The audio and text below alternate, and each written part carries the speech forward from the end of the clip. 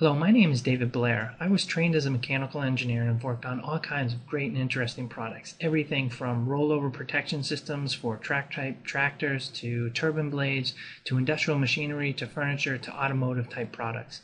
What you see here is one of the designs that I'm most proud of. It's a V8 engine block that was redesigned for high-speed, high-strength applications.